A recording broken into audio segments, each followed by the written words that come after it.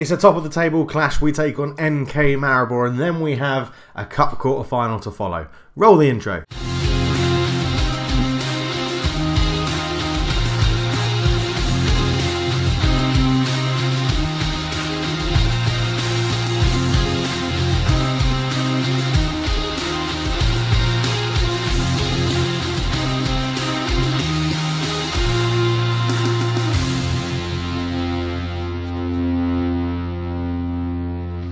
Hello and welcome back to the Journeyman Save. I nearly said it again. I nearly said NK Maribor. It's not. It's the Journeyman Save.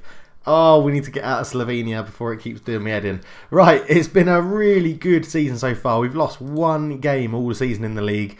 A 3-2 loss to ND Gorica. We were 3-0 down inside 30 minutes. Came back with 2 goals but couldn't find that equaliser. However, we were last together for the Arsenal game where we put up a good fight but lost 2-0. We then went and beat NK Dob 2-0, took our revenge on them, which was good. We took out all the anger of getting knocked out by Arsenal on NK Dob. Followed that up with a 1-1 draw against Triglav Kranje. Dejan Vokic scored. He's a thorn in my side, and I probably should have signed him. We then played Celje and won 4-2. Goals from Boateng, Elsnik, Kaisela and Alves getting us the win. Then we had that loss to Gorica. Then we played Ankaran Hurvatani. They were top of the league at this point and we beat them 4-2. Kingsley Boateng, Vankas getting a brace and Kaisela getting the 4th. Then we played Lumji. We beat them 2-1 with Zancella and Vankas getting the goals. We beat Brda in the second round of the cup in extra time. They got a man sent off in 75th minute. And then it took us 15 minutes and we didn't score. And then we scored right on the brink of half time and extra time. And then right with Jan Petric. Well done, getting your first goal in the Journeyman, to be honest. It was quite a good finish as well. In the 117th minute, which was pretty damn good. Then we beat NK Celje at 5-0. We absolutely ripped them to shreds. Alves with the penalties. Selar getting a hat-trick. And then Bjaric making it 5. We beat Ruda Valenje 3-0 with goals from Zan Selar and Timmy Elsnik. And we've just beaten NK Dorzali 3-0. Goals from Eremenko, Magro and Vankas. Now, I can hear you all there. Who the hell is Magro? Magro is a Brazilian centre-forward we've signed who doesn't look like he's anything special, but his potential ability is brilliant. He cost us nothing. He came on in a free from Hajduk Split, where he had made 3 appearances before, but he's already put his stamp on the team and got a goal in 1 game. I think he's going to be okay. He just gives us another option. We got him in purely because we let Turkus go. I can't remember where we let Turkus go, but he has gone. He went to Triglav on loan, actually, funny enough, because we were trying to buy their striker, but they wouldn't have it. They wanted to get a replacement in before we could buy him, that Dejan Vokic. We wanted to get him in, but Triglav wouldn't sell him unless they bought a replacement. So we bought in Magro. We've also bought in Joe Ledley, the man with the best beard in football. Joe Ledley joins us. His stats are brilliant. Well, it says backup player, but he's not. He's been bossing the midfield while I've been playing it. 3 appearances, 6.7. His stats don't say it, but he makes so many tackles and just gets involved. It's really good. And we've bought in a backup right back, mainly because I'd run out of options of other people to try and bring in at right back. No one wanted to move to us. No good right backs wanted to move to us. So we've bought in Junior Eto'o, who's pretty terrible, but he's quick. That is literally the only reason I bought him in. He's here on a 9-month contract. He's not going to keep it. It won't be renewed. But he is a Gabonese international. He joins from Lens in France, where he's not really done that much. Mainly played for the reserves. But it's he's in. Junior Eto'o, just because Puseva, if he got injured, we literally had no one to back him up. So I don't expect to see Junior Eto'o much in this series at all. We've also had a slight tweak in the formation change. We've pushed the holding midfielder up into an attacking midfielder and put both of these guys on defend, purely because we've got Ledley and he can play that centre midfielder on defend really well. And the advanced playmaker was actually getting the best out of Eremenko, but obviously Jan Petric is playing at the moment because Eremenko picked up an injury. Jan Petric, you're going to get a start against our biggest rivals in NK Maribor. So without further ado, let's crack into the game. And here we are. We both lining up in the 4-2-3-1 formation. They've got Ivanusek up front, the guy that I really wanted to sign. We've got Zan Selar, who is an in-form striker. Jan Petric is obviously could be the weak link. No offence, Jan. Could be the weak link in the middle, wearing my favourite shirt number, 33. I'll have 3 or 33 will be my shirt numbers that I give myself. So Jan, feel honoured that you've got that shirt. He is in, our Dutch youngster. They're also playing a region in there. So it could be the battle of the young attacking midfielders, which is quite interesting. Joe Ledley and Ricardo Alves make up our middle two. They've got Tomic and Oglenek. And then Psycho S, Bjaric, Kaisela and Puseva make up the back four with Jan Zakovic in goal. So we will get the game underway. Bjaric is a little bit tired, but he's been in such good form. I didn't really want to drop him. Passionately, let's give the fans the performance they're expecting. Nothing else needs to be said because it is Derby Day and they're a very good team. I don't feel it's my place to comment. Any team will miss a player of his calibre. I don't want to discuss this right now. I'm going to play free-flowing attacking football. It's been good for someone. I don't see it being an issue. It's allowed us to be extra prepared for this fixture as the derby gets underway. Now, I would try and give this derby its proper name, but I really cannot pronounce it. So I'm not even going to try. Maybe next time we play Maribor, because I'm sure another future episode will be us v Maribor. I'll try and pronounce it, but I'm really not going to try it in this one. It's been really boring. 30 minutes in, nothing. We've had 6 shots, 2 on target. They haven't had a shot. They fouled us 6 times. It's been dreadful. 35 minutes are gone, no highlights. Okay, oh, we have a highlight just before half time. It's thrown back to us. I assume we put that out for Tomic's injury. Up to Alves. Alves turns into Joe Ledley, who stubbed his finger, and he's given that ball away after I was bigging him up. Into Ivan Nusek. Cuts around. This will probably be a goal because they haven't had a shot on target yet. It's cut back to Tomic, who's just come on after his injury and fires it over the bar. 0-0. Probably going to be like that till half-time. And it is like that until half-time. So it's been a pretty dire game, to be honest. The strikers really aren't getting into it. Boateng's going to come off and be replaced by Savic. We're going to talk to the team and assertively tell them, let's give the fans a performance. Hopefully that will rile them up a little bit more. They've taken off Tomic, who had an injury, and brought on Sporora, who's another youngster. Looks like he could be okay. Our scouts don't recommend him at all, but we'll have to see what he does in this game. Okay, we're going to make a sub because Pozeg Vancas has picked up a tight calf, apparently. So Elsnik's going to contraplace him. And then we've got a conundrum. I'd normally take Zan Seller off on a 6.5, but Bjaric being on a 59%, he's really struggled with that knock that he's brought into the game. But he is playing quite well. So we're going to see how it goes. I'm just worried that they've got a very good striker. They've taken off Sporora already. He made it 13 minutes in the game before being subbed off. I feel for the lad. I feel for the poor guy. That is terrible. And I think 20 minutes to go. I'm going to give it 15 minutes to go. And then I'm going to make the call. And it's... Robert Puseva is injured now. I mean, luckily I've brought in a backup right back. He's not on the bench. But it's going to have to be Clemens Sturm to come on at right back. That's really annoying. Because now I've got to leave Zan Seller and Bjaric on the pitch. As we go into the final 15 minutes, that has scuppered the plans I wanted to do.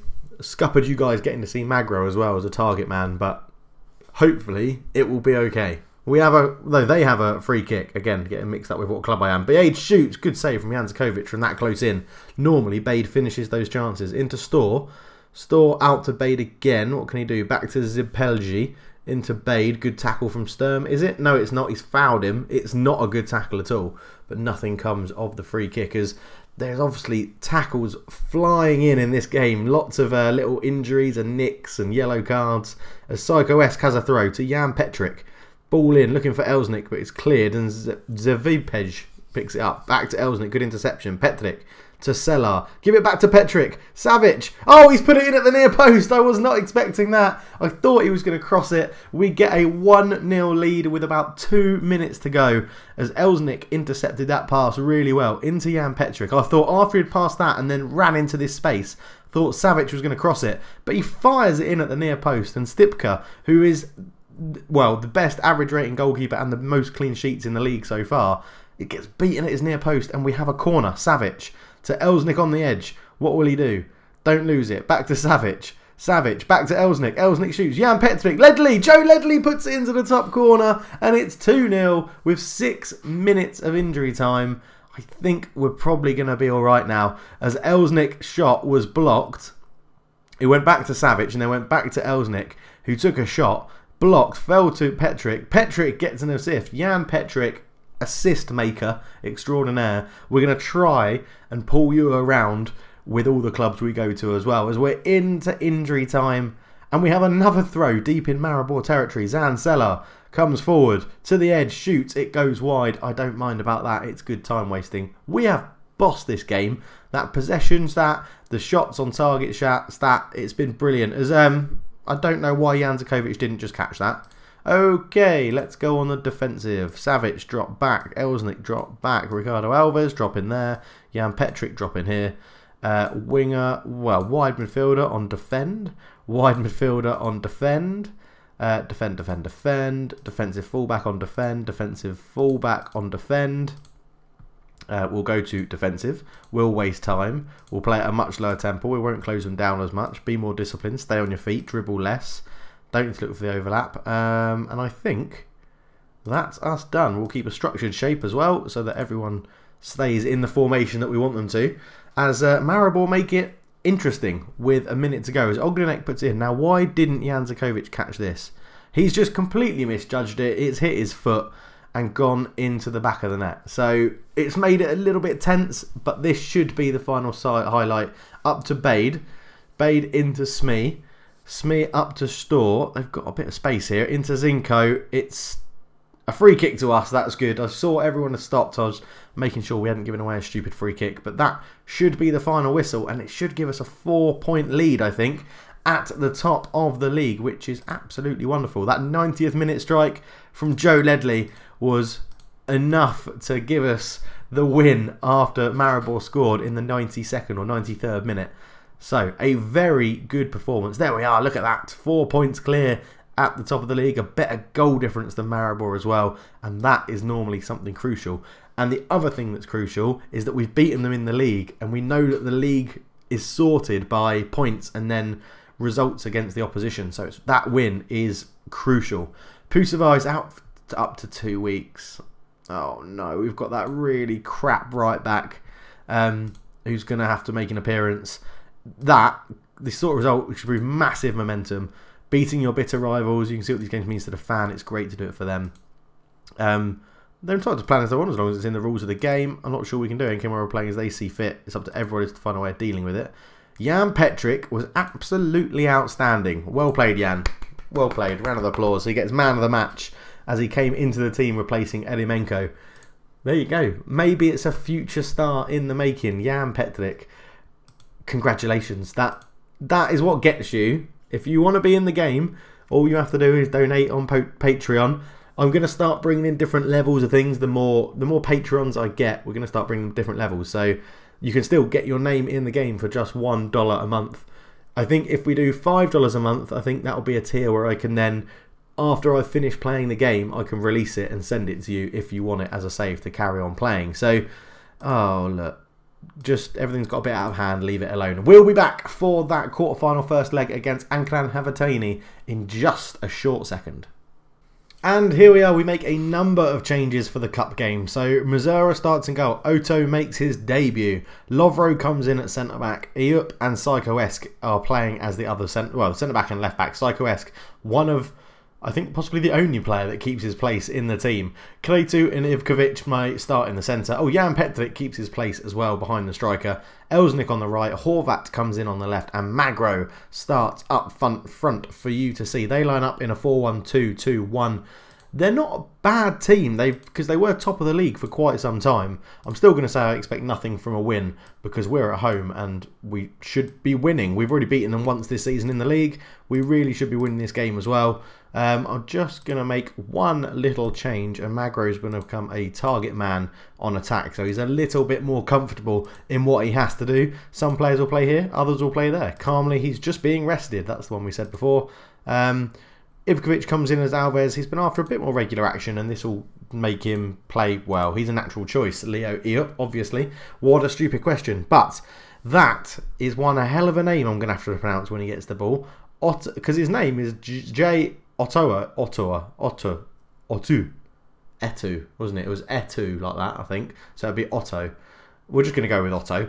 But see his name when it appears when he gets the ball. So here we come. Lovro picks it up into Kletu. Up to Elsnik. Jan Petric to Magro. Magro turns to Horvat.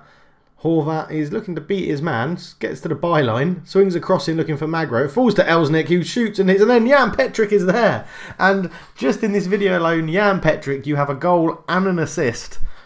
I mean, you're going to become possibly a journeyman favourite of this whole series, I think, in the case. Tommy Horvat with the ball in. Magro is beaten in the air. Lucky deflection to Elsnik. Good save from the keeper. And Jan Petric is there to pounce in the famous number 33 shirt. That's what it's being called now. The famous number 33 shirt. Puts us 1-0 up in the Cup quarter-final first leg. So a little question for you today. After this season, what do you think we should do? Obviously, it looks like we're going to be at least in with a good chance of winning the league. So I think we win the league, hopefully win the Cup as well, and look to move on to a different country. But where would you like me to go? Obviously, this does depend on the answers that we get. As more people watch the last episode, we'll get a lot more answers into people if they like what I'm doing with the 2 years at a club and then moving on, or a year and a half or 2 years at a club and moving on, or should I stay a little bit longer at clubs. I think that's sort of redundant when we win a league title, because that's the point, isn't it? We're trophy hunting. We want to just move around and win as many as possible. So I'll try never to resign from a club. I'll always just try and move jobs.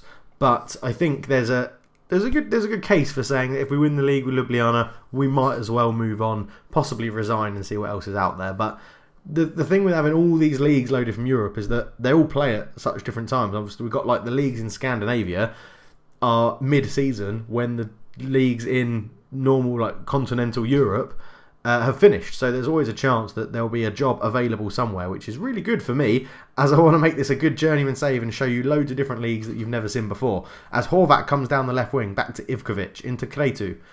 Kretu up to Jan Petric. Jan Petric on the edge. Ball, that's a very interesting ball. To Otto Zue into Elsnik. Jan Petric into whoever that is. Horvat's there. What a save. Gets on the rebound and puts it in. Andrić can't keep it out. And this is our bloody reserve team. This is incredible. Otto Zui with the ball on the right into Elsnik. Jan Petric turned, put it back to Elsnik. In goes. What a ball that is. That's a great save from the keeper, but Horvat reacts quick enough and fires it in at the near post. 2-0 up in the first leg of the quarterfinals. Lovely stuff. But unfortunately, Magro is not really impressing on his debut, I guess we could call it, for Livecom debut. So he's going to be replaced by Von Berger, who's slipped down the pecking order a little bit, and you'll realise Johan Ter Horst has as well. He'll be my favourite in this save, but if he's not good enough, he's not getting picked. I probably should pick him in future cup games and bring him on in every single cup game. But I say, I'm very pleased that we're playing our reserve team and we're 2-0 up. It looks like it's going to be quite a cruise. It should be pretty easy. So there's 5 minutes to go. I'm just going to rest some players. So Psycho-esque can come off and have a rest and be replaced by Clemens Sturm. And I don't know who else should we rest. I should really rest Jan Petric, but I haven't got anyone to replace him. So you're going to get another whole game. And I think we'll take off Ivkovic and bring on... No, because Bjaric is absolutely knackered, so I don't want to do that. We'll just leave it as it is. Why not? We'll leave it as it is. We're 2-0 up. Just that one. So, Eremenko has announced he's going to retire at the end of the season. So his last season in football will be with Ljubljana. So hopefully we can win him a league title as well. As Otto Zue clears it, looking for Horvat, but Humar picked it up for Ankravan, Hervatani. It's a great name. Andrić brings it forward. It'll probably be the full-time whistle now as Sturm wins the header, but it is the full-time whistle. We get a pretty good lead going into the second leg of that quarter-final, which is very, very good. A nice victory. Well done, lads. Good to see. So we'll leave the match, as you can see. The second leg's coming up soon. We're not going to play it as a live com. We are pressing on with this, with this season really at quite the speed, as that's what I really want to do. As Camacho is looking at Junior Ato for his next Gabon squad. I'd be surprised if he doesn't get picked. I can't imagine there's too many players that will be keeping him out at right back. Lloyd Palan, who we don't know. And the other right back is either this guy, Ulysses Ndong, who we don't know, who's playing for a pretty weird team, and Andre Poco, which is a great name, who does look pretty good, and he's more a centre midfielder. Anyway, so I would suggest he could get into that squad, which will be good for him. Anyway, we're going to leave it there. When will we be back next? We'll probably be back just before the winter break. So, well, there you go. We're playing Maribor again just before the winter break. So probably that double header there, Domzale and Maribor. And then we'll do the winter window, and we'll be back after that and see what sort of games we've got coming up. So thank you all very much for watching. Leave a comment below to the answer to the questions that I've mentioned. Leave your answers below. But yeah, loving this series, loving all your comments, loving interacting with you guys. It's been great. And yeah, let's keep it up and keep it moving forward. But for now, I'm out. Cheers.